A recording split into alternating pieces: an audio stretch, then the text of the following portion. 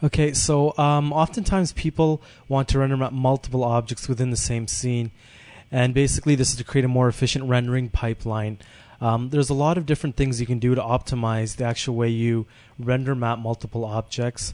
One of the tricks is to render map into a single texture map. So all the objects basically will get their render mapping cooked into one single map, and that basically reduces the overall number of textures in the scene, obviously.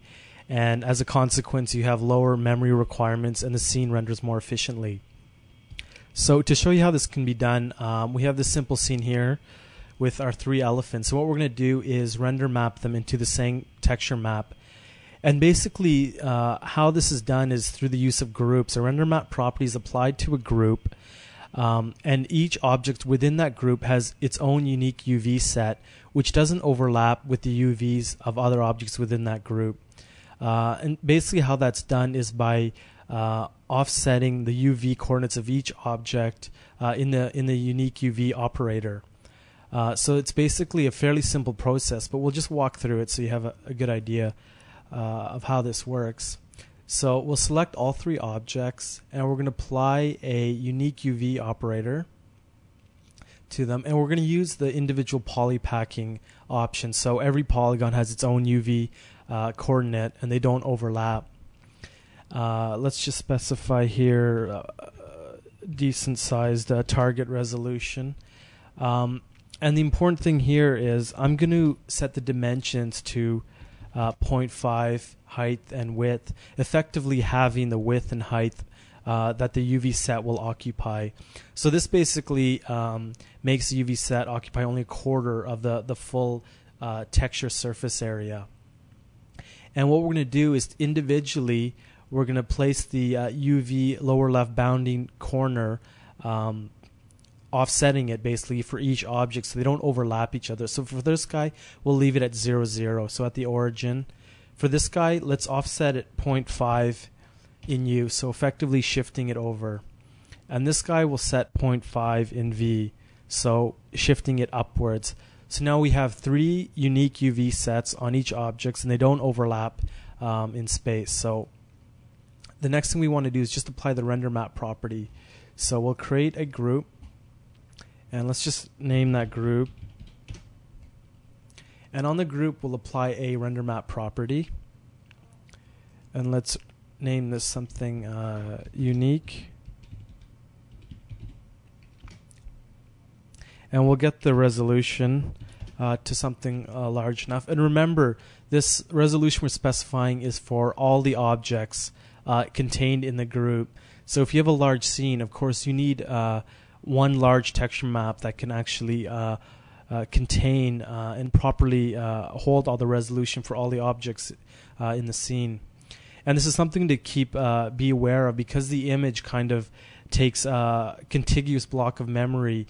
If you have a very, very large texture, say like 6K by 6K, you're going to need a huge block of contiguous memory, and sometimes that's just not possible. So there is obviously a balancing point between size of the actual texture map and number of objects you're going to use.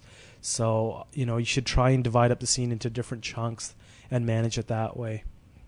So let's make sure to set the UV coordinates that we're using to the unique UVs we created, and everything else should be fine. So let's just regenerate that map. So now the actual render map process is a little more efficient too, because basically what it's doing is it's taking all the three objects and sending that one job to mental ray. So all three gets rendered into the same texture map as one kind of mental ray job, whereas if we render mapped each object separately, we'd have to do three separate renders, and that's a little more time consuming in terms of efficiency.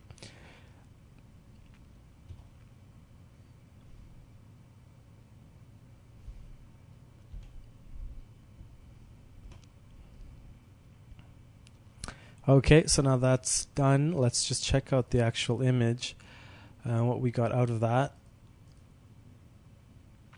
So there's our elephant clip. So you can see here, it's a little bit hard to tell, but we have the first elephant that we left at 0, 0. So the UV set belongs in this quadrant here. the next elephant in the adjacent one, and the third one above here. We have this one quadrant that's blank since we didn't define any UVs there. And obviously with textures you want to maximize your coverage, so you want to make sure you're not wasting large spaces like that, so you'd put a fourth object in that area. And you're also free to divide up the quadrants, or actually lay out the UVs manually yourself by using the unique UV operator. It's a quick way of setting it up, but of course you want to lay that out as efficiently as possible, so you're not waste kind of expensive texture space. So once that's done, the last thing we have to do is just connect it up in the render tree. And to do that, we're going to apply material on the group and assign the texture through the group.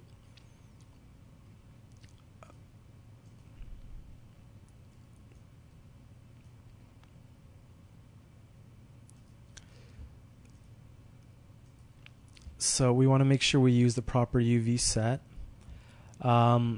And of course, on this guy, we want to actually set the OGL resolution to the proper size. So if we actually go onto the image, under the texturing tab, you've got the OGL texture setting display. So we'll set that to the largest, 2048.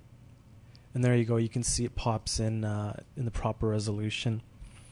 So there we go. We've render mapped all these three objects into a single texture map.